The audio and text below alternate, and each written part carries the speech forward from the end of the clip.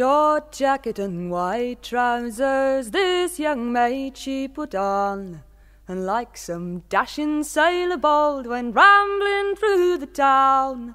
Oh, she did sign on with our Captain Blair, a sailor for to be, all for to seek for her own true love all on the raging sea.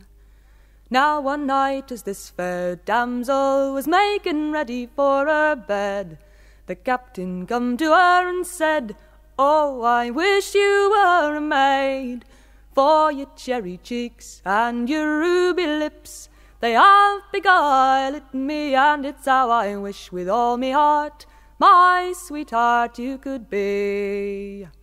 "Oh, hold your tongue, dear captain, how could you say the same? For if our shipmates come to know, they would make sport and game. But when we reach the foreign shore, some pretty girls we'll find to ramble along with us bold lads, seeing you're that way inclined." Now in a very few days after we reached the London shore, this maid put on her petticoats, which made our captain roar. "Oh, a sailor I've been on deck, and a maid I'm going ashore, and you've missed your chance, dear captain, fare thee well for evermore."